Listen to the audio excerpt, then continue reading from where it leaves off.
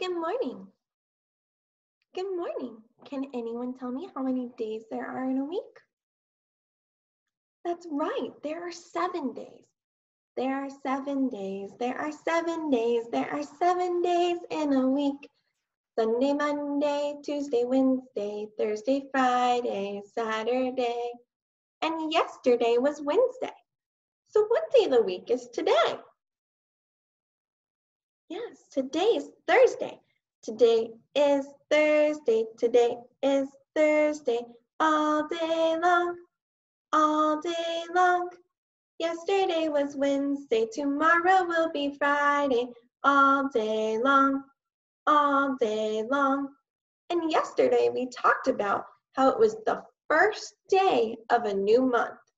So if yesterday was the first day, what number day is today? Today is the second day.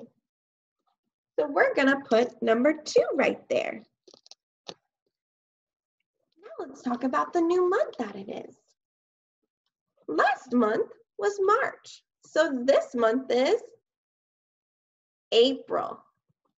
This month is April. So now we're gonna say the entire date starting with the day of the week. Today is Thursday, April 2nd, 2020. Let's do it one more time. Today is Thursday, April 2nd, 2020. Great job, guys. Now that we're done with calendar, it's time to do the weather. What's the weather? What's the weather? What's the weather like today? Is it sunny? Is it rainy? Can we go outside and play? I want you to look out the window. What does it look like outside today? It looks sunny. Has anyone gone outside? What did it feel like? It felt a little bit cool. So today is sunny, looks sunny, and feels cool. Now we're ready to read our weather board. The season is spring. Today's weather is sunny and cool. Great job. Now, during today's lesson, we're going to do science and we're going to read a story with our interactive read aloud cards. In science this week, we were talking about plants. Now we're going to start talking about living and non-living things. So I'm going to share my screen with you now. All right, now you should be able to see my screen. I want you to look at the picture. There's so many things on it. Let's talk about some of the things that you see. You might see a cow. You might see some clouds.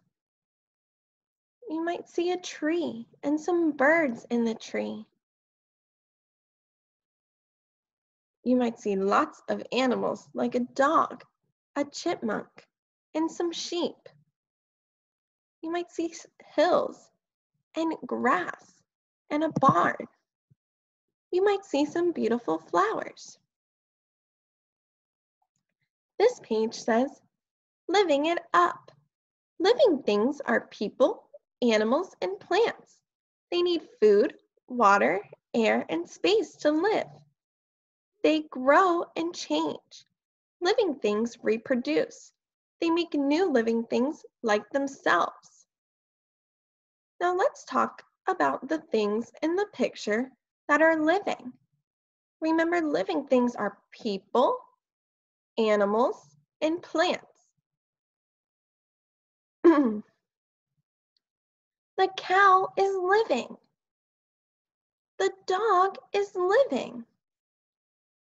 The sheep are living and the chipmunk is living. The grass is living. The flowers are living. The tree is living, and the birds are living. Now look at the things in this picture. This page says, what's non-living? Non-living things do not need food or air or water. They do not grow and change. What are some non-living things? A rock is a non-living thing. Air and water are non-living things too. Now I want you to take a deeper look at the picture and tell me, what are some non-living things that you see?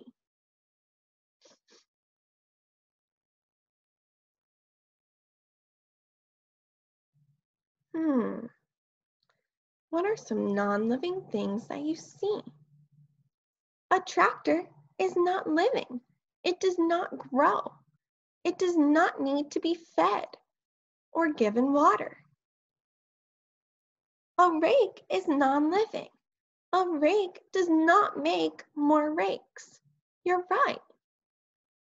A shovel is non-living. Gloves are non-living. And boxes are non-living. They do not need to be fed. They do not need to be given water. They don't need air, and they don't need sunlight, and they don't need space to grow. Great job. Now look at this picture.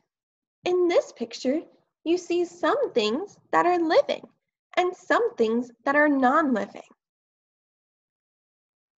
All together, all the living and non-living things in a place make up an environment. A farm is one environment.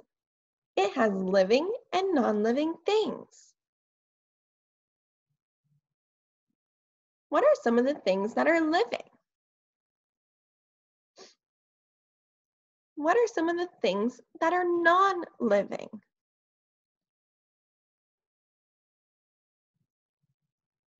Now on your paper, I want you to draw a picture of something that is living. When you're done drawing, I want you to sound out the word living.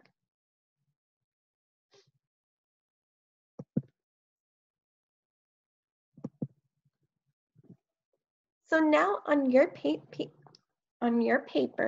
you should be drawing a picture of something that is living. Remember, living things are people or animals. They need food and water. They need air and they need space to grow. When you're done drawing your picture, I want you to write the word living. You need to sound it out. Think about the sounds that you hear in the word living. What letters work together to make those sounds? I'm going to show you my picture. I drew a tree. And underneath the tree, I wrote the word living.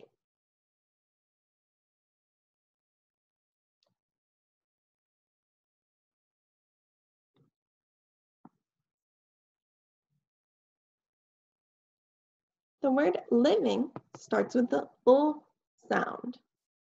L. Then you hear the sound. Li.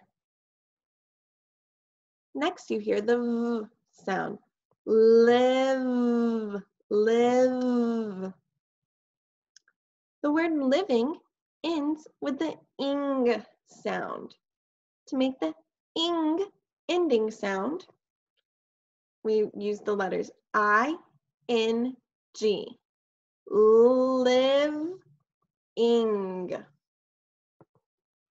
Great job. Now that is all we have for science today. The next thing we're going to do is read one of our read aloud stories with our interactive read aloud cards. The best of the West. What do you know about the American West? The American West is special. It's a special place to visit in our country. What country do we live in? Yes, the United States of America. That's our country.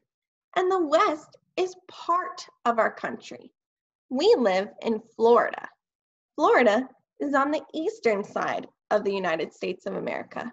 The western side is the opposite side of the country. The American West is a special place to visit in our country. It has exciting cities, high mountains, and amazing wildlife. Let's take a tour of 4 famous spots in the West. Do you know the word for a crack deep in the ground with a river at the bottom? That's called a canyon. The Grand Canyon is a huge canyon in Arizona. Many people visit this national park each year. Visitors can enjoy the view or hike down the canyon. Some people raft on the Colorado River and look at wildlife. One animal is the California condor, the largest flying bird in North America. If you hike the canyon, be careful of the weather. It might be cold at the top, but the temperature at the bottom can be 100 degrees. Whew, that's so hot. Where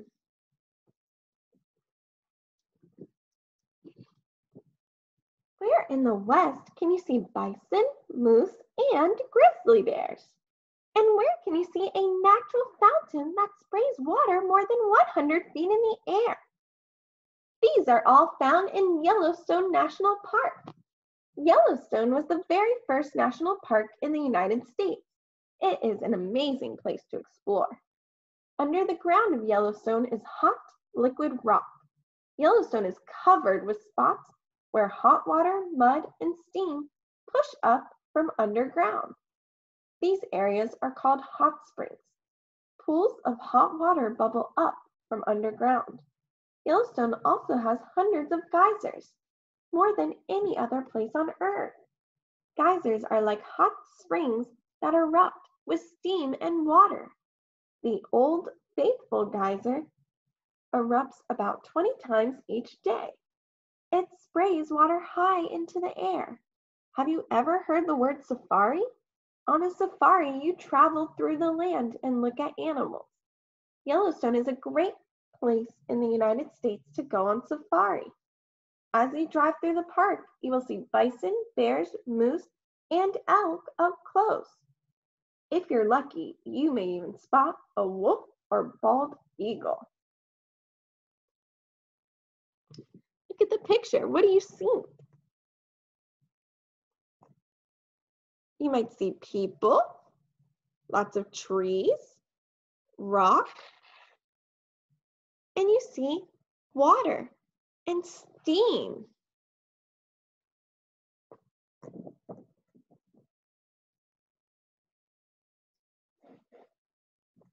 Next, we're going to look at a special building. Now we will travel north to the city of Seattle, Washington. From different spots in the city, you can see a strange white building poking into the sky like a giant needle. This is the Seattle Space Needle. The Space Needle is 605 feet tall, which is taller than most buildings. It looks like an object from outer space. You might wonder at the purpose of this building.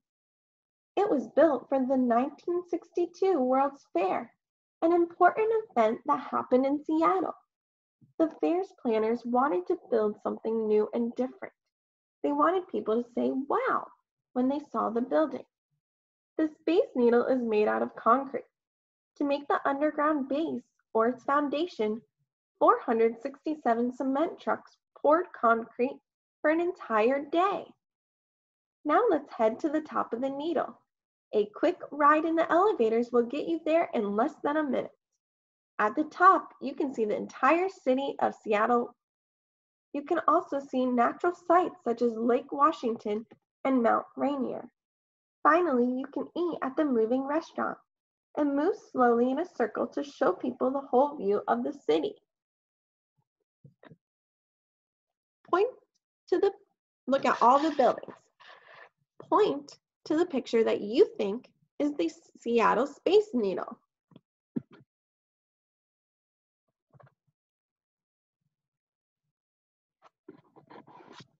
This one in the center, the super tall one that kind of looks like a spaceship at the top, is the Seattle Space Needle. It is super tall.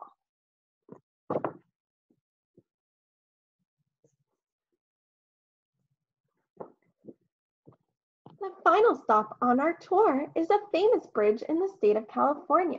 Can you guess what it is? Here's a hint. It is bright orange. It's called the Golden Gate Bridge. When it first opened, it was the longest bridge in the world, almost 1 mile. The Golden Gate Bridge is the boat entrance to San Francisco Bay from the Pacific Ocean. For cars, walkers, and bicyclists, the bridge is a way to connect the city of San Francisco with other places in California. Many people cross the bridge to get to and from work each day. The first thing you might notice about the Golden Gate Bridge is its color.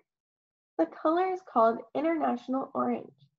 The orange color was chosen to fit in with the bay's natural beauty. Some people wanted to use different colors.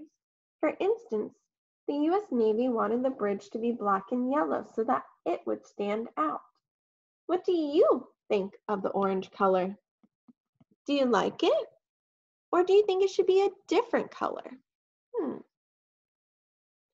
If you think it should be different, what color do you think it should be? Since it was built, the Golden Gate Bridge has been closed only 3 times.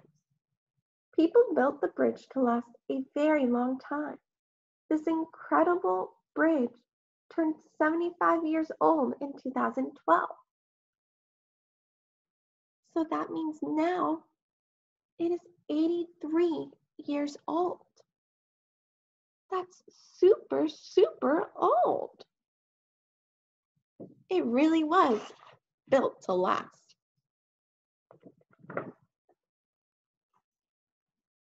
So this week in English Language Arts, we learned about different monuments in our capital city, Washington, D.C., and we discussed different landmarks in other parts of the country.